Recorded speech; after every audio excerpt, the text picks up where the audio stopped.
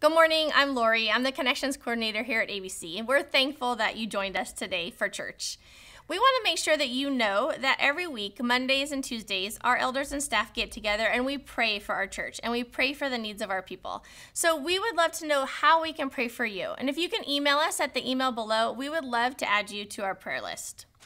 We have several things coming up that we want to make you aware of. The first one, we're going to be having a connections class. Of course, that's one of my favorite things. It's going to be on September 26th. That's at 9 o'clock, and we're going to meet in the Student Center. It's really a chance for you to get to know ABC, the pastors, and the staff, and for us to get to know you, and then to help you get connected so that you can get plugged into ministries at our church.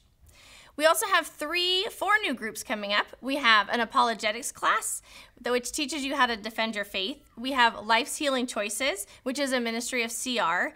We have a marriage and parenting group. And then we have a group that's specifically for 18 to 30-year-olds called Young Adult Life. You can sign up for any of those groups on our website by clicking Find a Group. We also have a CR barbecue coming up. It's an event that they're calling Come See CR. So it's a chance for you to get to know more about the ministry of CR. It's going to include a barbecue and also testimonies from people who've really changed their lives. And it really is going to be an event that will give you hope in how you can make changes in your life. That is on September 30th from 6 to 9. Finally, we have a blood drive coming up on October 6th. That is by appointment only. We love this event. We do it several times a year. It really gives us a chance to give back tangibly to our community. So we would love if you would sign up for that event. Thank you for joining us today. We're looking forward to worshiping with you.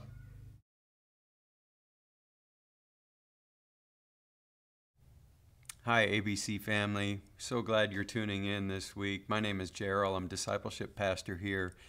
And if I could just open and be a little bit frank with you, there are some things that happen in life that really frustrate me.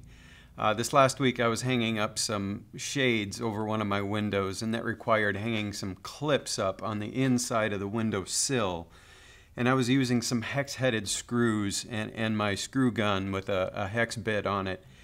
And the screw kept slipping out of the bit, and it just frustrated me. And in fact, at one point, I just called out and I said, "Come on, guys, can't we design something that works better than this?" Okay, so think about like a Phillips head screw versus a T25. The T25 has a flat face on it. When you bear down and put some pressure, it stays straighter. This hex thing wasn't doing that. The screws were flying, I was getting anxious, and it just wasn't working the way it should. Well, maybe that illustration doesn't communicate with you. Maybe for you it's something more simple like, let's say a nice cold drink on a hot day. You get done working and you're on your way home and you stop in at your favorite convenience store and you grab that cup and you're about ready to go to the soda fountain and pour your favorite beverage. And before you do, you really long for that ice in the cup because it's cool, it's refreshing, and maybe for you it's that special crunch ice stuff. So you grab your cup, you get over there, and then you see that sign that's on the soda machine that tells you that it's not working. And what does that sign say? It says out of order, which is really interesting. That's an interesting thing about the English language. Wouldn't it be just much more economical if we just said doesn't work? But that's not what it says. It says out of order. Bottom line is order matters. And that's what we see in life too. Sometimes life can get out of order. And yesterday or last week when Jake was teaching us from the book of Titus, he taught us that God has a plan and an order for bringing about transformation in his world. That is the church, and then family, and then society. God's order of transformation is to use strong churches that make disciples, that build healthy families, and these healthy families go into society and they bring change. Well, as we dive back into the preaching series on our way through the book of Titus, we find that Titus is serving on the island of Crete. I was doing some research, reading the ESV Study Bible on the background information about the island of Crete, and I learned this. The ancient historian Polybius wrote that it's almost impossible to find personal conduct more treacherous or public policy more unjust than on Crete. It sounds like people's lives were just reckless, and public policy was just a mess. Cicero also stated, moral principles are so divergent or so messed up that Cretans consider highway robbery honorable. Can you imagine that? I mean, I think our society is a bit messed up, but I think we can all agree that none of us are celebrating when we see somebody getting robbed along the side of a highway. Well, that was Crete. And we could say that life on Crete was out of order. And that matters because we serve a God who is a God of order. All you have to do is pick up your Bible and begin reading in the book of Genesis, and you can see that order matters to God. Right on page 1, Genesis 1:1, we see that God speaks, and he says, let there be light. And out of nothing, we have light. That's day 1. Day 2, he speaks again, and an expanse or a firmament, the heavens, are created. Day 3, he speaks again, and dry land emerges, and vegetation springs forth on his world and his earth. Day 4, he creates the suns and the stars to provide light during the day and the nights. Day 5, he populates the earth with fish and birds, things that swim in the seas and things that fly in the sky. And on day 6, he creates land animals and man. And Adam, the first man, is the pinnacle of God's creation. And he gives a special place in God's creation for man. That is to subdue the earth and exercise dominion over it. And he demonstrates that by delegating to Adam the job of naming the animals. He actually, in Genesis chapter 2, he brings all the animals before Adam, and Adam names them. And think about it. Anything on earth here, when we have an artist who creates something, who gets to name the piece that is created? Usually it's the artist, the creator. But here God, who has the right of naming the things that he has created, delegates that to Adam. It's a very important position that he gives to Adam. Adam's role is to work and keep the garden, Genesis 2:15. And Eve's role, according to God's design, is to be a helper corresponding to Adam. In every way that Adam exists, Eve was made corresponding to him, to be a suitable helpmate to him. Now, I recognize that as I say that, our culture has really undermined or degraded what we mean when we say the word helper. It feels like an entry-level position to us. But what we need to understand is that a helper in God's eyes is a highly esteemed position. In fact, God himself calls himself a helper. Jesus was saying to his disciples in John chapter 14 that when I go, I'll send to you another helper. And that helper is the indwelling Holy Spirit. In Genesis again in chapter 2, verse 20, we see that Adam named his wife Eve, which means she's the mother of all the living. Then we get to Genesis chapter 3, which is typically called the fall, right? That's that point where Adam and Eve disobey God, and they do eat from the tree of knowledge of good and evil. And as they do, everything comes out of order. And this results in a curse. And in Genesis chapter 3, we read that, so Adam's job was to tend and keep the garden, but now as a result of his sin, the curse is that there will be thorns and thistles. His life just got harder, right at the point of his job, right at the point of his role that God has given him to play in his created order. And for Eve, as the mother of all the living, the result of the curse for her is pain and complications in childbearing. Now that sounds harsh, but I want us to realize that this is actually an act of grace for God, because God brings in the curse specific difficulty into our lives that meet us right where we are prone to put our identity. For men, the things that we do, and for women, what it means to fulfill their role as wives and mothers. And this difficulty, this pain that God brings as a result of the curse, is designed really to help us realize that we can't trust in ourselves, we can't trust in our identity, but it forces us to trust in God. And then the rest of the scriptures after Genesis 3 is all about God's plan of restoring order to his world through redemption. He sends Jesus, who is the second Adam, to live a perfectly sinless life in the way that Adam could not and did not do. And he lays down that sinless life on Calvary's cross in order to make perfect payment for sins so that all who trust him by faith have a shot at having their lives put back in order. There's freedom from the penalty of sin and freedom from the power of sin. And the fact of the matter is that today, and ever since the cross, God is using his church to reorder his world. He's got one plan to restore order in this world, and that's his church, us, you, and me, preaching the life-changing message of the gospel of Jesus Christ and the gospel of the grace of God. There is no plan B. In 2 Timothy chapter 3, Paul encourages Timothy and he says, look, in the final days, things are going to be bad. People are going to be lovers of self. They'll be disrespectful. It's going to go from bad to worse. And the solution, 2 Timothy 4, preach the word. Why is that? Because Jesus Christ is coming back. Judgment day is coming. So God's plan to restore order in his world is to use his church preaching his gospel. And folks, our society is a mess. And we've got our work cut out for us.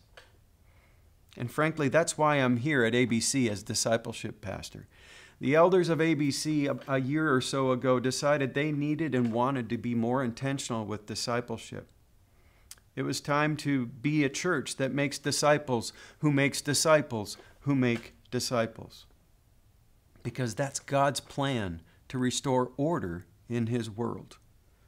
So today, not just today, but all fall, as we continue to preach our way through the book of Titus, I want to encourage you to lean in and to listen, because there's a role for each of us to play in God's plan to restore order to his world.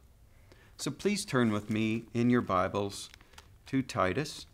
We will begin and continue our teaching here through Titus chapter 1. Today we're going to focus on verses 5 through 9. And the first thing we're going to notice is that God wants his church set in order. So as we begin to read and begin to study this passage together, let's pause, let's pray, let's ask the Holy Spirit to lead us and guide us into this time. Father, we come to you today in Jesus' name, thanking you and praising you for your wise plan of salvation, recognizing that you have an intended order that you created the world into, and that order got messed up by the fall, by sin. And we recognize that you are now in process on putting order back into your world. And that includes us, that includes our lives. So Lord, as we read and study your word, as we seek to understand it, would you by your Holy Spirit enable us to have ears to hear so that we can receive and sense from you what it is that you are wanting to do to put our lives back in order, so that having our lives put in order, we might step into society, step into your world, and be used by you to restore order to your world. So that in the end, we all might worship you, for you are worthy of our worship and our praise.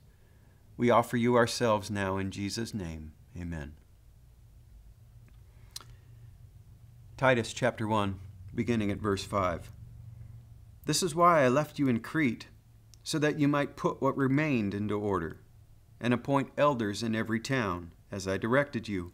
If anyone is above reproach, the husband of one wife, and his children are believers and not open to the charge of debauchery or insubordination. For an overseer, as God's steward, must be above reproach. He must not be arrogant or quick-tempered or a drunkard or violent or greedy for gain, but hospitable, a lover of good, self-controlled, upright, holy, and disciplined.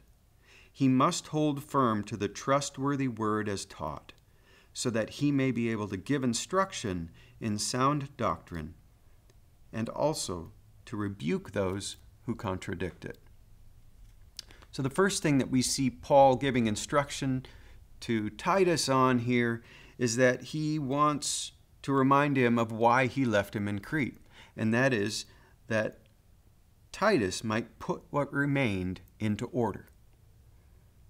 In verse 5, and it also says, "And appoint elders in every town, as I directed you." Now this "and" can also be translated "namely." I don't think that he wanted Titus to put into order what remained, and then as a second step to appoint elders in every town. I think what he's saying is, Titus, I want you to put my church in order. Namely, I need you to appoint elders in every town. So that begs the question, what is an elder? And in this passage, there are two different words that are used here for elder. The first is presbyteros. We find that one in verse 5. That's the one that's translated elders that are to be in every town. It just means one who's relatively advanced and aged. And it's one with an official sort of capacity. The second word that he uses is episkopos, and that one is, we find in verse 7, translated here in the ESV as overseer. That one's a more specific word. Sometimes it's translated as bishop. It's one who has the responsibility of safeguarding or seeing to it that something is done in the correct way. A guardian. So elders are those shepherds and teachers that Jesus has given his church to equip the saints for the work of ministry. This is what Jeff taught us a couple of weeks ago. And there's much evidence in the New Testament that having multiple elders in each church, or as this passage would say, multiple elders in each town, it's really the norm. We find this a summary statement in the book of Acts, which is a record of the New Testament church being newly established shortly after the day of Pentecost, when the Holy Spirit came to indwell all believers. Acts chapter 14, verse 23, this summary statement is offered. "And when they had appointed elders for them in every church, with prayer and fasting, they committed them to the Lord, in whom they had believed." So it's the norm. It's God's plan to have order in his church, and that order looks like having a plurality of elders providing the leadership for each church. So why a plurality of elder leadership? Why that specifically as the order that God wants? There are a number of reasons, some of which I think I've discerned as I read the scriptures, and some of which that I have gleaned from this book called Church Elders by Jeremy Rennie. The first reason I think that a plurality of elders is God's order for the church is that plurality reflects the heart and the priorities of our triune God. So just as there is Father, Son, and Holy Spirit, and each of them play a unique role in the redemptive plan of salvation history, the Father sending the Son, the Spirit causing Mary to conceive so that Jesus, the Son, is sent to earth as a human being, fully God, fully human. Jesus, the one who lives the sinless life, does so in the power of the Spirit. Do you see how the Father, the Son, and the Spirit are intertwined, all in pressing on toward achieving one common goal, the salvation of man, the restoration of order in God's world? So in plurality, there are multiple elders, multiple men who are working together in a common goal in the church as they lead it, and that is to make disciples who make disciples. The second reason, in plurality, elders share the workload of leadership. This is just a practical adage that many hands make light work. So instead of having just one pastor doing all the oversight and all the leadership and all the discipleship in the church, having multiple elders means we have more people, more hands to the task. and it makes for lighter work for each individual elder. Third reason is that plurality provides a greater breadth of gifting in the leadership. No one man or woman could ever possess all the gifts necessary to provide faithful leadership in God's church. And having multiple leaders come together in one body, working together, leading the church, brings manifold gifting, so that all the strengths that are necessary for the common good are represented there on the elder team. Fourth, in plurality, oversight of the congregation is sustainable because the elders act as pastors for one another. So in a team of elders, you've got built-in Christian community for encouragement. We've got built-in accountability so that if any one elder starts to deviate from the pathway of faithfulness or righteousness, the others can gently pull him back and restore him. And this one also leads into the fifth reason, which is this: plurality protects the sheep from any one man's weakness or sin. Let me read a short paragraph here from Rennie's book, Church Elders. When elders are practicing a healthy plurality, it's harder for one man's views or tendencies to dominate because the elders offset one another. The gentler elders temper the more fiery ones. The activists move the analyzers toward actually making decisions. The big faith elders keep every decision from being one more exercise in fiscal conservatism and risk management, while the practical elders help the dreamers and the visionaries not to do stupid things under the pretext of trusting God. That sort of mutual balancing generates an atmosphere that's hard for egotists to tolerate. But even more to the point, plurality creates a structure for elders to call one another out when one of them gets off track. So having a plurality of elder leadership model in the church ultimately is a safeguard to the sheep, because there are more men keeping their eyes tuned to God's word and their ears tuned to God's Spirit, so that any one man's sin has a less chance of negatively affecting the church. So, Titus's task was to put things that remained into order. This church on Crete was young. It was under the influence of less than godly leaders. And Paul says, Titus, I want you to put it into order. I want you to appoint elders in each town. So what would the pool of people be that he would draw from for this as he made these appointments? Who's qualified to serve as an elder in God's church? And we find here in verse 6, it starts very broad. If anyone is above reproach. Okay, what does it mean to be above reproach? That means your life has been ordered in such a way that for somebody to bring a charge against you, what people know of your life would say, no, I don't believe that could be possible. I don't see any display of that sort of sin or depravity in that man's life. That man lives above reproach. So if anyone is above reproach, the husband of one wife and his children are believers, not open to the charge of debauchery and insubordination. So we see that those who are qualified to serve as elders are those who have had their lives put back into order. Their family lives have been put back in order. They're to be a one-woman man. His affections are to be targeted toward his wife only. He's to be one who has faithful children who are ordered under his leadership, his parental authority, together with his wife. So an elder is one who is to be above reproach in his family life. So when people look at his family life, they see this one knows how to lead a wife, to lead children in such a way that they follow.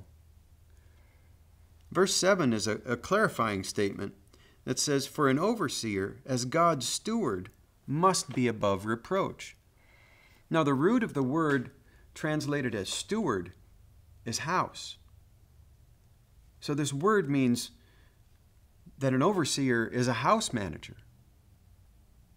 And that means they manage the house itself, the physical structure, right? And everything in it, the possessions, but most importantly, in its most precious contents, are the souls, the people that live there. Eternal souls that are careening toward hell until God's order is restored through faith in Jesus. There's a parallel passage here that talks about the qualifications of elders in the book of Timothy, 1 Timothy chapter 3. And verses 4 and 5 state it this way: "He must manage his own household well, with all dignity, keeping his children submissive. For if someone does not know how to manage his own household, how will he care for God's church?" So the proving ground for anyone as they are seeking to live their life and to demonstrate that they are capable of being invited into church leadership is to have a family life or a home life that is in order. They must have been able to demonstrate that they can lead their family before they have been entrusted with leadership in God's family, in God's house.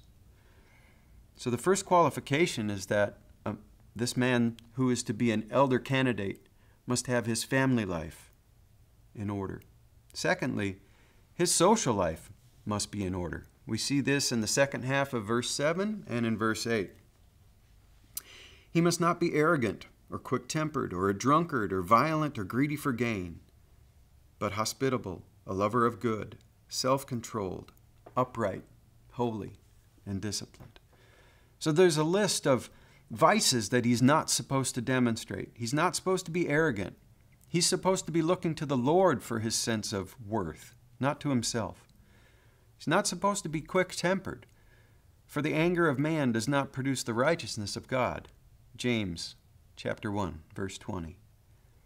He's not a drunkard. He's to find strength to press on in the difficulties of life in the Holy Spirit, not by seeking relief from the pressures of life through alcohol. He's not to be violent. Romans 12, verse 19 says, "Never avenge yourselves, but leave it to the wrath of God. For it is written, 'Vengeance is mine. I will repay,' says the Lord." And he's also not to be greedy for gain. He's one that is supposed to look to the Lord as his provider and not to himself. So if those are the things he's not supposed to be about, what are the things that are to characterize his life? We find this in verse 8. He's to be hospitable, warm and welcoming, treating strangers like family. He's to be a lover of good, not a lover of darkness. He's to be self-controlled, keeping his fickle urges of his flesh under control. He's to be upright or just. He's to be righteous. He's to be holy, set apart for God and his service. And he's to be disciplined. He's got a plan to grow in Christ, and he's sticking to it.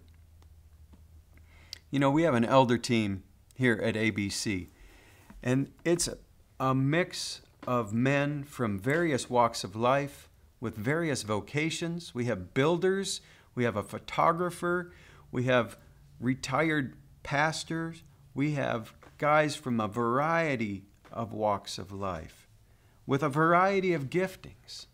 And all of these men are shepherds and teachers, because those are the qualifications for being an elder. But in addition to being shepherds and teachers, they have a manifold breadth of gifting. These guys love Jesus, and they love you, the flock of Christ. And we have unique personalities, but I can tell you this. In my 2 months of being here as your discipleship pastor, I've interacted with the elders enough to have seen firsthand how much they love you. And they have unique personalities. Many of us are quirky, and God uses that to steer this church. And this has been the norm at ABC for decades. If you listen to Pastor Tom as he gave his comments and told his story about what brought him here to ABC back in the 80s, it was the health of the elder team that was the big drawing card for him coming here. And I can just testify to the same thing. As Lisa and I candidated here and interacted with the elder team, we recognized that there was a level of health here amongst the elders that we were blessed by.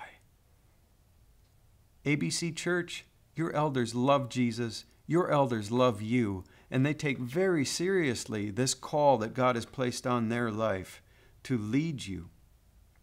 These are men who have had their lives put back in order. Their family life is in order. Their social life is in order. And they are well qualified to lead this church.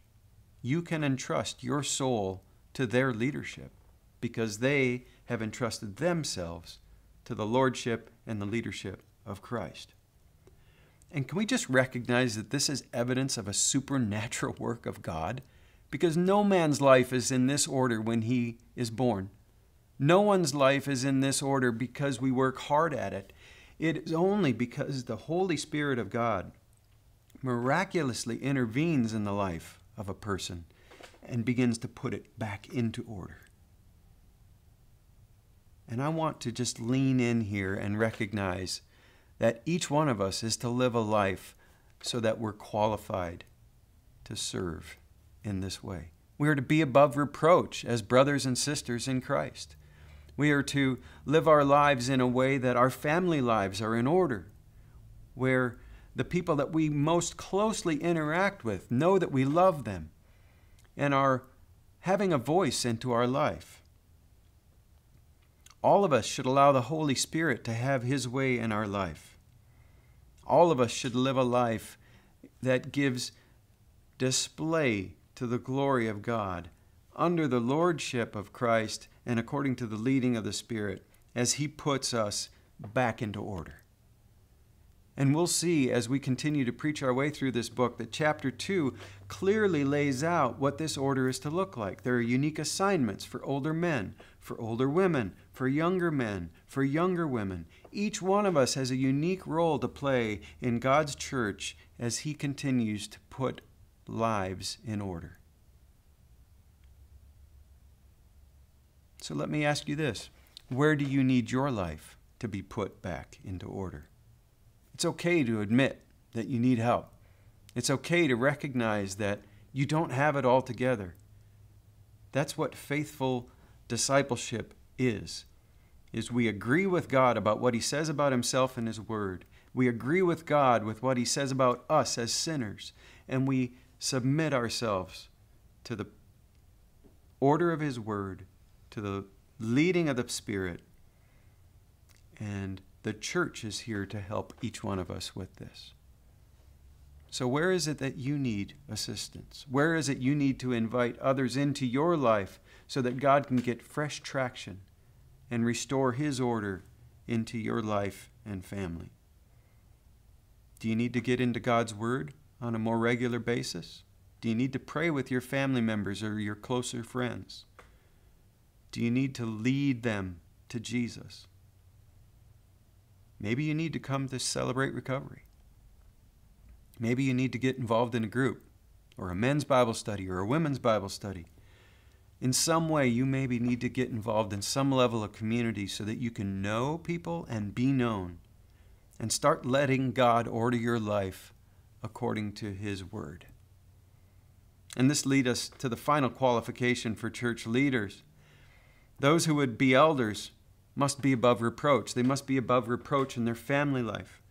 They must be above reproach in their interactions with other members of society.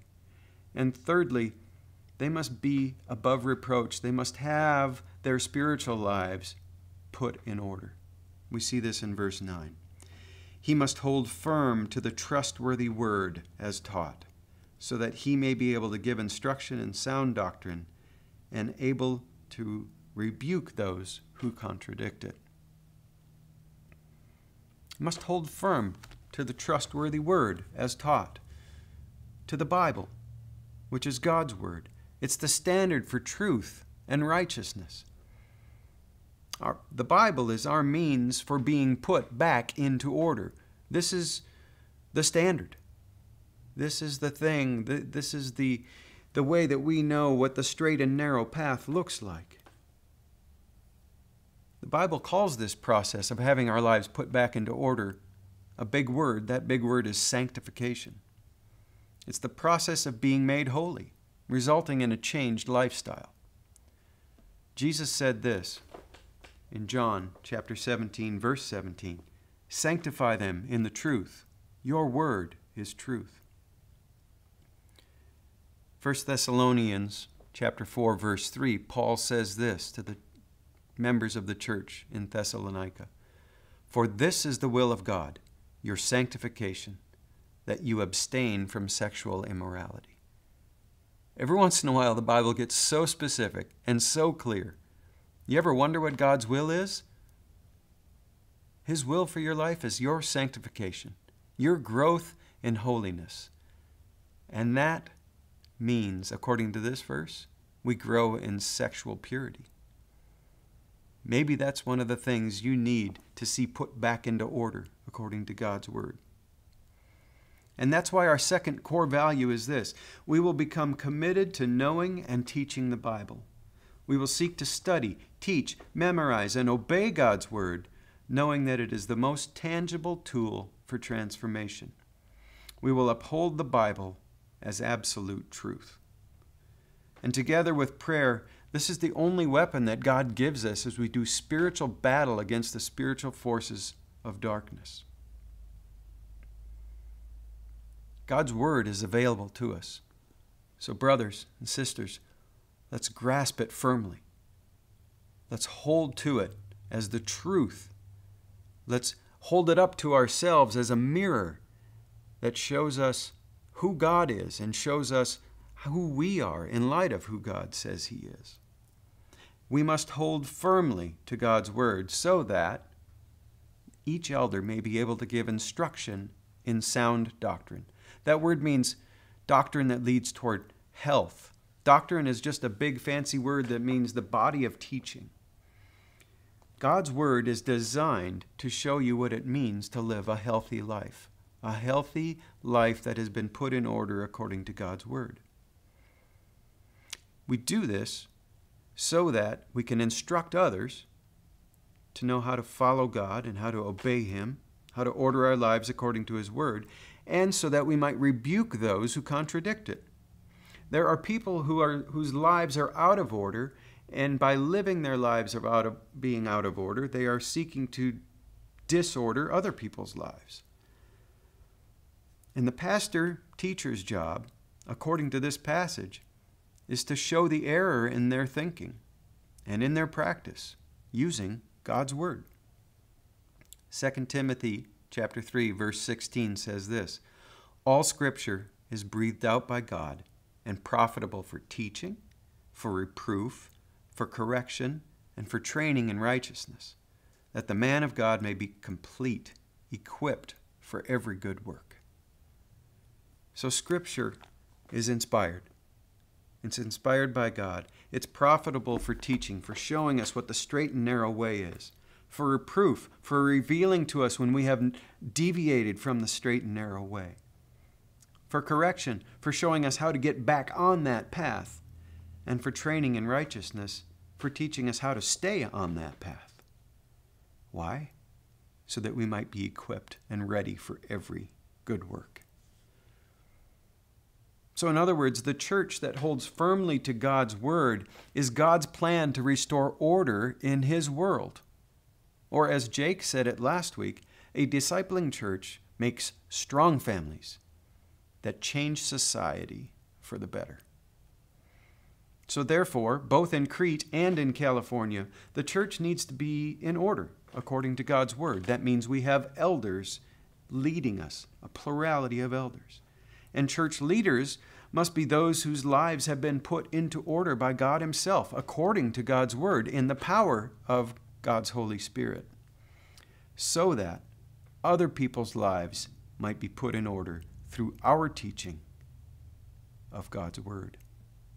This task is huge. If we are to have the impact on our local society that God wants us to have, we need every one of you who call ABC Church your home being continually equipped for this work of ministry that God is doing in His world. For our church to be in order, each of our members needs to be regularly seeking to have our lives put back into order by God's word. which, according to this passage, is the trustworthy word as taught, or the faith-worthy word as taught. And we are working behind the scenes right now to put things in order so that we can someday soon see each one of you involved in a one-on-one or one-on-two discipling relationship.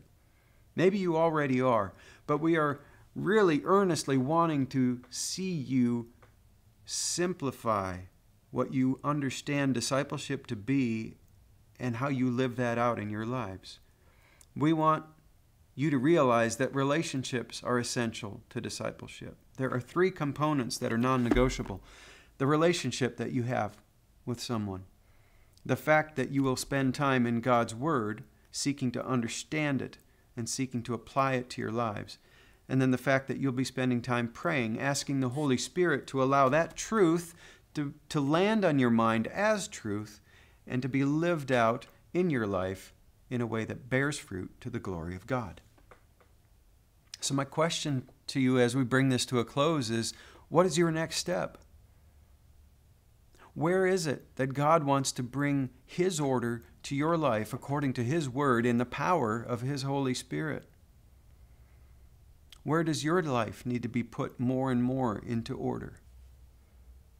Maybe for some of you, it's just to admit that you're in a set of sad circumstances and you just need to grieve.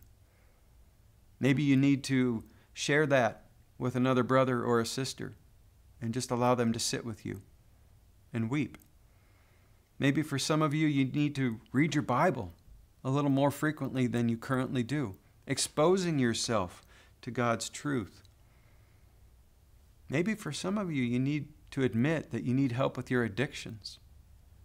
Maybe you need to shut off the game console or shut off the TV and stop living in that fantasy world and start engaging in the real world, filled with real and messy relationships. Whatever it is, ask the Lord, Lord, where is it that I need your order restored in my life? We'll have people that are eager to pray with you. You can send your prayers in by contacting the church office, by emailing them in. Check out our website. We have people that are eager to pray with you and walk with you through this process. Don't go this alone. Discipleship is a relational process, and that's what the church is about. We want to see your lives put back in order, even as we ourselves are having our lives put back in order, recognizing that as we interact with one another, we have a sharpening effect on one another. As we point each other to God's Word and pray for God's Word to bear fruit in and through our lives. So let's pray. Let's listen to the Spirit, and let's take that step of faith and see God's order brought about in our lives, and through our lives, God's order brought about in society. Let's pray. Father, you've made it clear to us that you are a God of order and that our sin has really disordered our lives. But your wise plan through Jesus is to reorder our lives, to bring them back into order according to your wise and original creation design. And Lord, each of us is in a different place on this continuum of having our lives reordered. And we want to partner with you today as you take that next step, or would invite us into that next step. So Lord, I pray for these, my brothers and sisters. Give them ears to hear. Holy Spirit, communicate to them. Invite them to take that next step of obedience.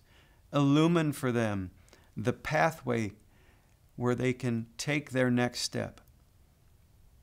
And would you be so gracious as to reward them for taking that step? Protect them from the evil one. Protect them from the lies of the enemy. And give them sweet relationships with other brothers and sisters in Christ who can walk this road of order with them. So, Lord, we thank you for your word. It's our earnest desire to be ordered by you according to your word. And we're powerless to bring that about in and of ourselves. We rely on you, Lord Jesus, and your Holy Spirit to do this among us. And we know that as you do, you'll do it in a way that brings honor and glory to God our Father, who is worthy of our worship and praise. We offer you ourselves now in Jesus' name for his glory. Amen.